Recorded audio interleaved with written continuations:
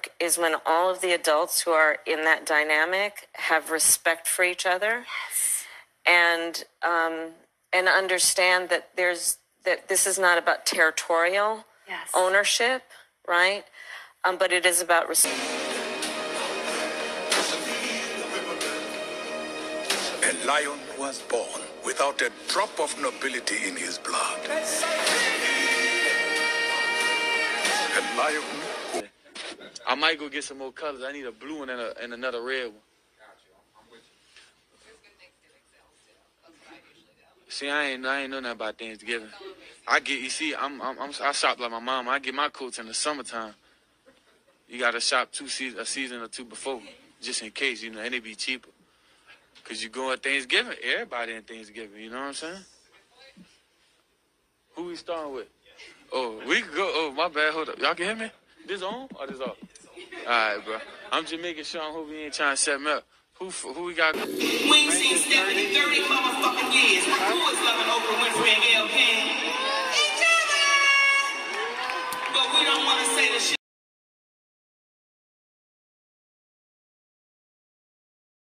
Hello, everyone. Welcome to this edition of The Take. I'm your host, as always, Kendra Diggs here on The Take for this Thursday, May 2nd, 2024.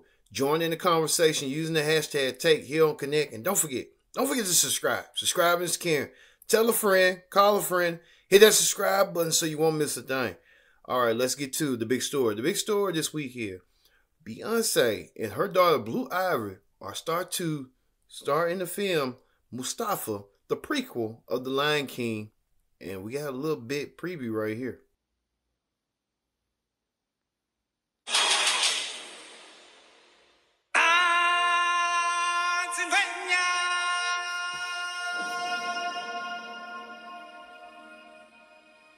This story begins far beyond the mountains and the shadows. On the other side of the light.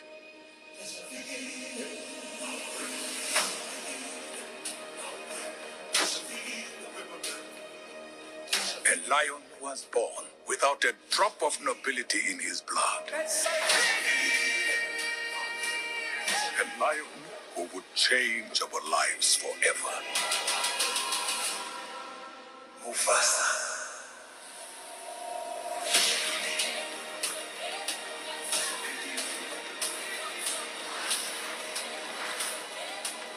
The earth will shake.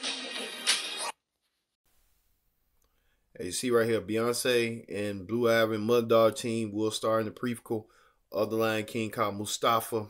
It chronicles the story of Mustafa before he became king.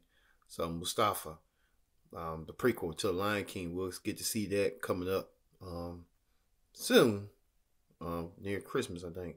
So we'll get to know. In other news, we talk about this. Rapper Kendrick Lamar disses Drake in a 3-minute song called Euphoria. Kendrick Lamar questions Drake's heritage, his biracialness, his trying to go after women and trying to be black. You gotta get a little snippet of this. Yeah, Kendrick Lamar is just snapping, and a lot of people are agreeing with Kendrick. Some are not agreeing with Kendrick, but Kendrick Lamar don't care. He's just gonna be himself. So I don't know how they're gonna go for Kendrick Lamar and Drake. Drake has not responded. Drake tried to respond back with a clap back using AI. He had to get pulled away from using Tupac and stuff to clap back at Kendrick Lamar. So this rap stuff is just heating up as the year rolls on. I'll tell you that right now. All right, in celebrity news, singer Justin Bieber, you see this picture right here, crying and shedding a tear. A lot of people are wondering what's going on with Justin. Is he's not happy in his situation? Hopefully Justin Bieber may know the answers. We just don't. Hopefully he is okay. I mean, Justin Bieber, you can still have a lot of money, still be depressed, and I get that. But Justin Bieber with this picture right here, him crying, shedding a tear. I don't know what's going on. Hopefully he's all right and nothing is not too serious and stuff. So, hey. All right, we go over to this.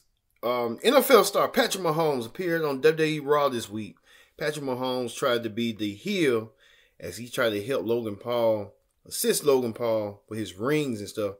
I don't get why Patrick Mahomes was a heel when he is known a babyface in his very own hometown that he played for, the Kansas City Chiefs, the famed quarterback, the Super Bowl champion, the 3-time champion. Led his rings to Logan Paul, who's a star himself online as an influencer.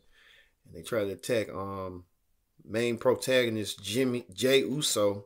Jey Uso's wrestling for the world title this weekend. I guess we incorporate the pro wrestling show into the mix. So, hey, Patrick Mahomes made a guest star appearance as Logan Paul's lackey, but he's getting paid by Logan Paul by his Prime deal. So, hey, you know how they go. Well, speaking of Patrick's teammate Travis Kelce has signed a contract extension. So Travis Kelce's going to be playing for about another year or two as a tight end. He's a great tight end. Maybe he's Taylor Swift's boyfriend in a way. So Travis Kelce making millions and millions of dollars on the way he's doing business and conducting business. So congratulations to Travis and Taylor. Speaking of Travis's brother, Jason revealed that he signed a deal with ESPN. He's going to be part of the Monday Night Football program. So Jason Kelce will be part of the panel on the pre-show. So Jason Kelce looking big ups. Like, I know he's a big name in podcasting. I know a lot of folks going to podcasting. So, hey, that's what it is. It's a good look. All right, we move on to talk shows. On talk shows. Vice President Kamala Harris made a rare appearance on the Drew Barrymore show. And Drew Barrymore asked Kamala Harris, how does she raise her stepkids along with the kids' actual mother, and what is her role as being a step-parent? Take a look. No, if you went into it with such integrity, how do you deal with when the kids are acting a certain way? So their mom, Kirsten, and I are friends. We have established a really wonderful friendship. We're on the same team, right? About parenting. We respect each other and we like each other. And I think what's really important and will make it work is when all of the adults who are in that dynamic have respect for each other. Yes. And understand that this is not about territorial ownership, right? But it is about respect. Yes. You know, I was very clear with the kids. I am not here to replace your mother. Yes. You have that one mother, and I'm the second mother. Mamala. Right, Mamala. And I think that when the adults are really clear about, you know, a commitment to mature relationships, it makes it so much easier for the kids, because children don't want to have to choose. No. And it's just not fair to them to put them in a situation where, intentionally or not, they're being manipulated around the adults' weird relationships with each other, right? Well, and you have to sort that out. Kamala Harris gave great inside details. She may be next in line to become president, and just in case if Biden doesn't get his mental faculties in order and stuff. So Kamala Harris doing that, and we'll see what Kamala does and how this is going to move forward with her running with Joe Biden for vice president again. Okay. Well, speaking of that, Drew Barrymore's friend Jimmy Fallon had Doja Cat on his show. Doja Cat sat down with Jimmy and they talked about how Doja had the hairy costume. Look how Doja Cat reacted. Jimmy putting on the hairy costume right now. I don't know if I can. Got it? I don't know. Don't look at my ass. Is this the front? Is this the front? I don't know. I think, yeah. That's the back? Or is Just that do the it front? anywhere. All right, Do it anywhere. I think it's going to work. Okay, all right, here we go. Is that how you do this? I like that. That's creative. Okay. And then button in the front. I shouldn't do this. What kind of outfit are you wearing here? There's no front? Okay. Oh, yeah. Oh, this was a jacket.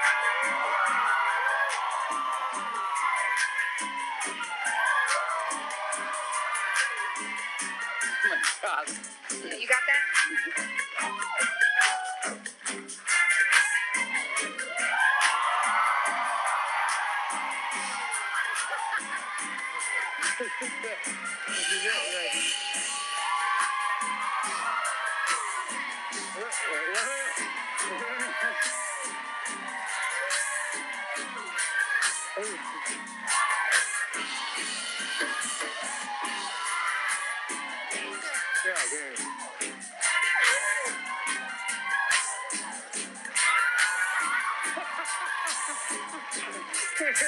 Give me a nice zero thing there. Oh, yeah. Doja Cat reacting to the situation that Jimmy Fallon was in. Jimmy Fallon played poor T leaning like a hairy dancer. I don't know why Doja Cat wanted to show that, and Doja Cat doing her signature moves and stuff. She ain't crazy like she thinks she is. It's just a tease, I think. So hey. All right. We'll be back with more Take. Don't go away. This is The Take here on Connect TV. Stay tuned. Welcome back to The Take. I'm your host as always, Kendrick Dix here. Glad you can join us here on The Take on this Thursday, May 2nd, 2024. Join in the conversation using the hashtag Take here on Connect. And don't forget to subscribe. Subscribe is caring. Tell a friend, call a friend, hit that subscribe button so you won't miss a thing.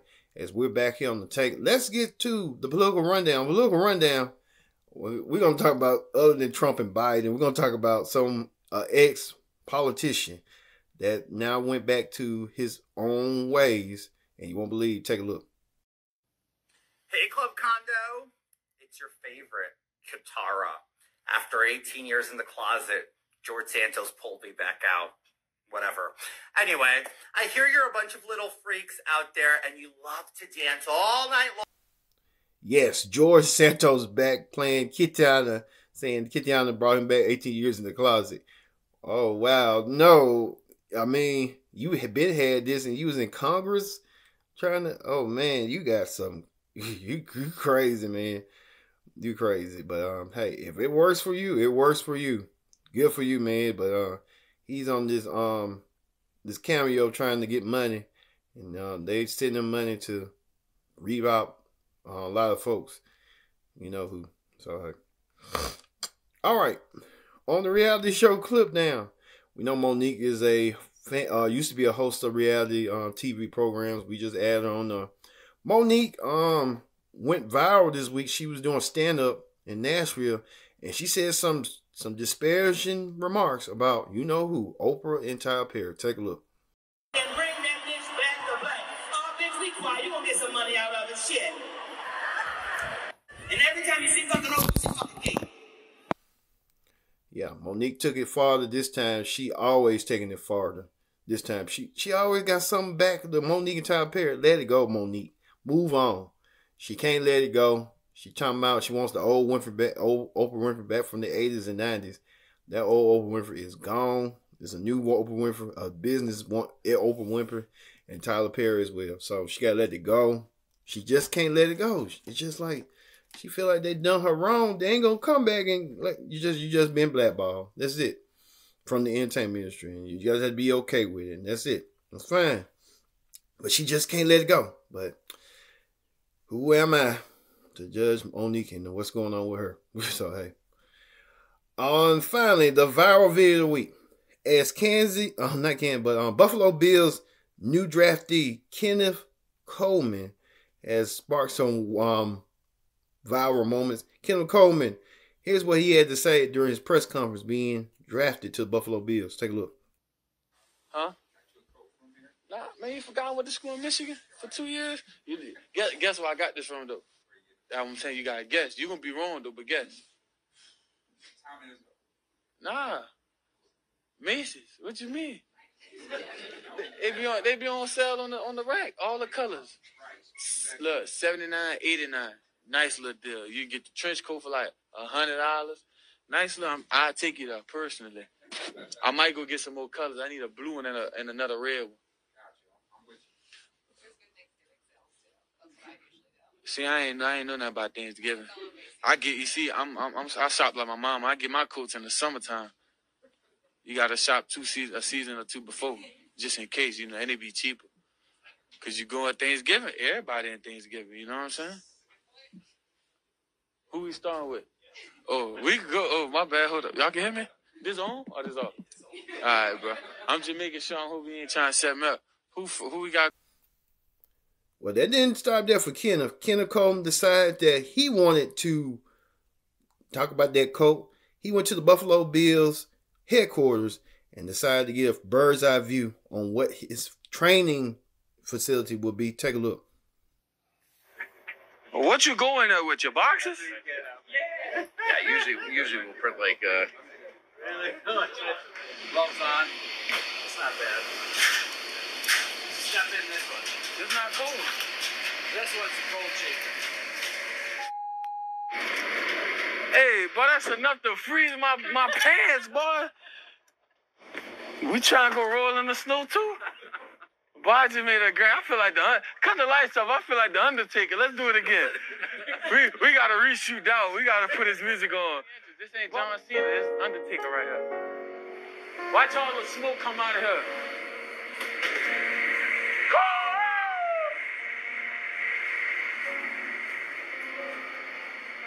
This how the pre-drive be. Ah! What you going there with your boxes? What? Man, let's run the other side.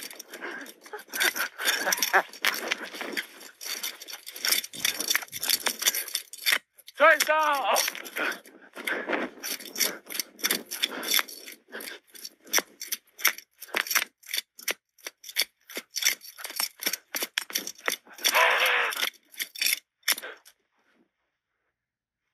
Ah!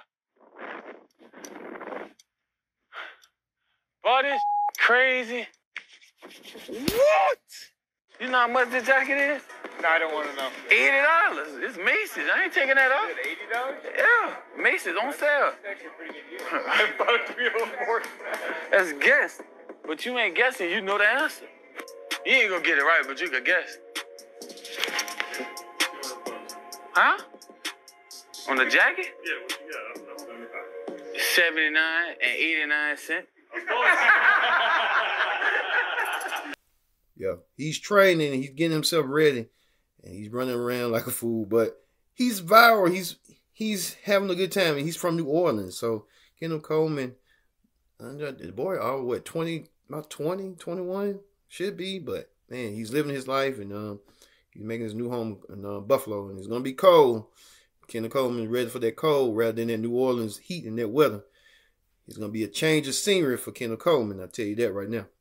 All right. That's going to do it here for Take. I've been your host, Kenny Dixon, saying so long. We'll see you next time for another edition of The Take. See you later.